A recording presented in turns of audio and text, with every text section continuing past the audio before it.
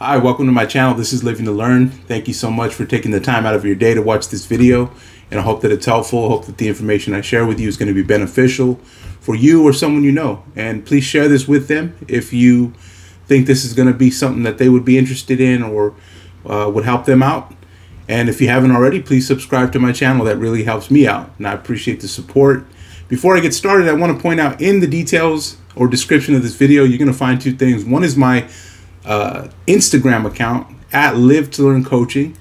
There you can follow me for more content, but you can also directly message me there for any questions or any information you may want to know about my services or what I provide. Perhaps you or someone you know has considered hiring a life coach. I'd love to hear from you. Again, there in the description of the video at Live to Learn Coaching on Instagram, you can communicate with me. Also in the description of the video, you're going to find three opportunities to donate financially to this channel. That helps me out a lot because this does require a lot of time and effort. It does require a lot of preparation and consistency. And those of you that have previously gifted me financially, I want to thank you so much for that. And I want to thank you all for your continued support.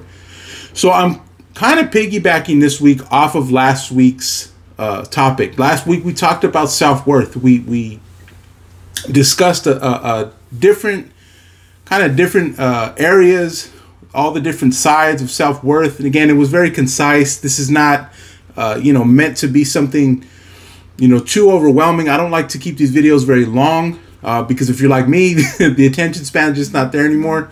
Hold on, let me fix this.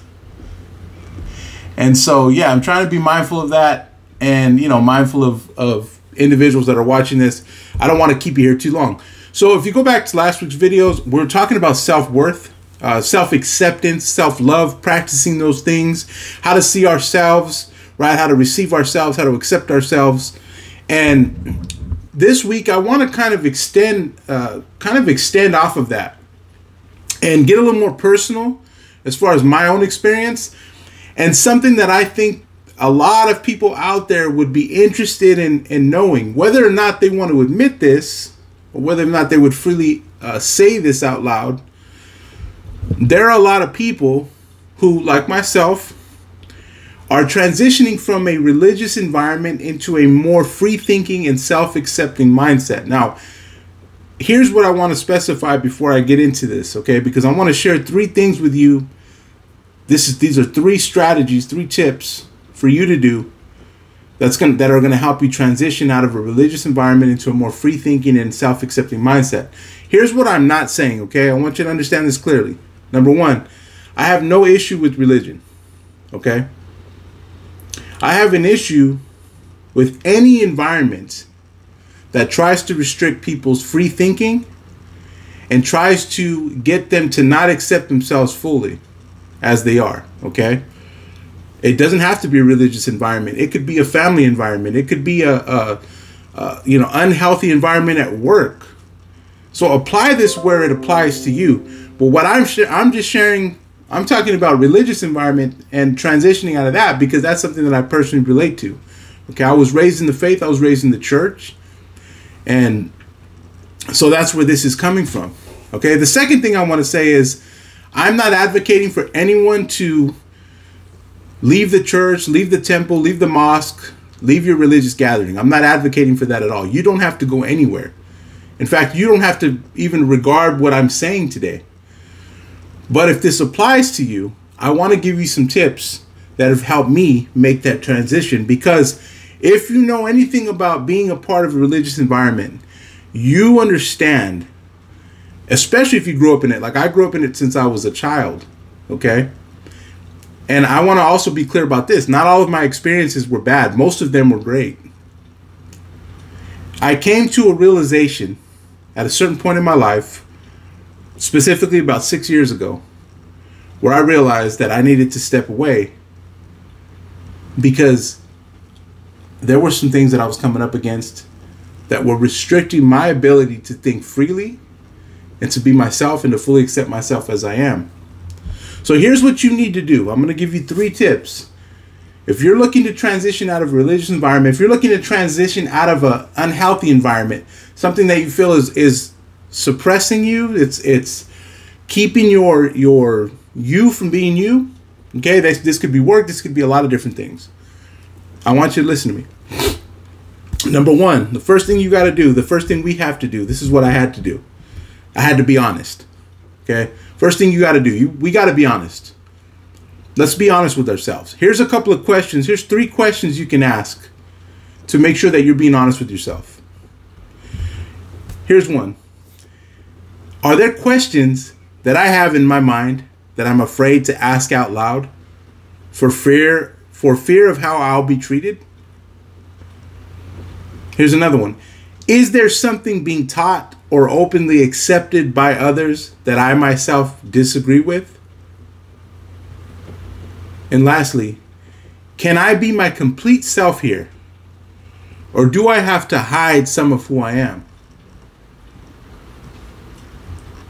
Those are some questions that are going to help you be honest and make an honest assessment of your situation. Here's the other thing you have to do, okay? So the first thing you need to do is you got to be honest.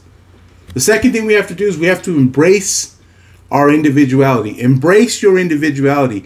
You are you for a reason. There's no one else walking around this planet who's like you. And that's very serious. And it should be taken seriously.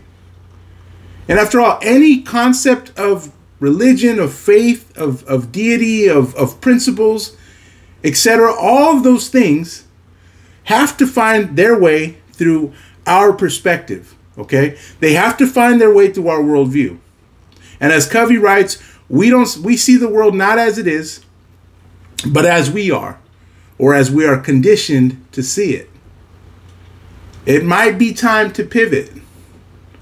It might be time to take a different route if you're being asked to sacrifice your sacred individuality for even the most righteous cause.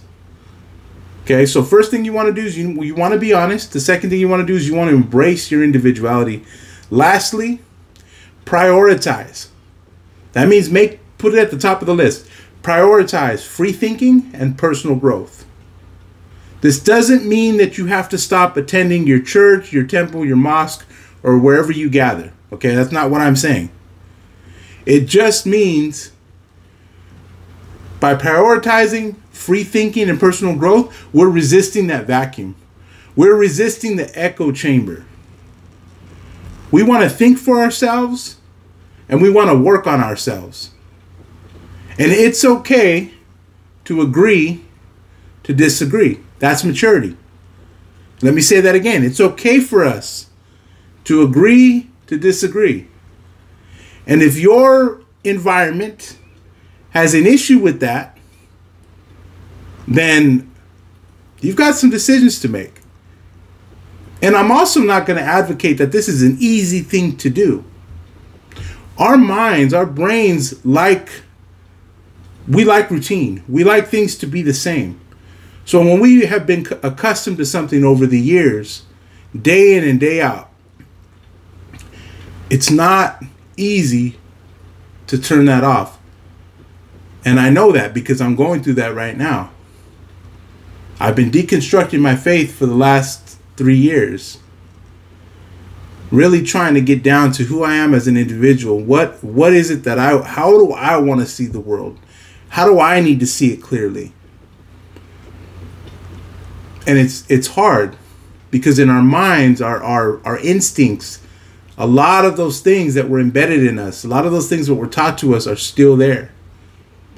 And again, I feel fortunate because I've had an overall great experience. And I know so many people that haven't.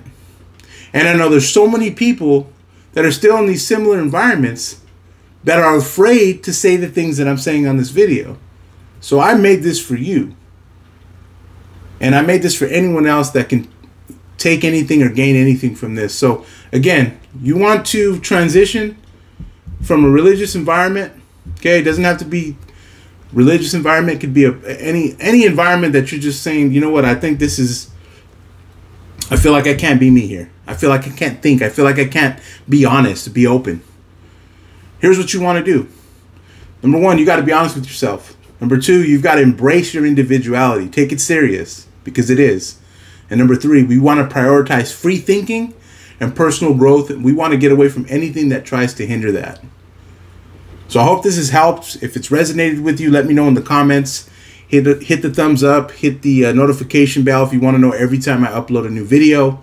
I love doing this. It's my passion. And I appreciate those of you that have been supporting me and that watch these videos. Again, if you haven't subscribed to my channel, please do so.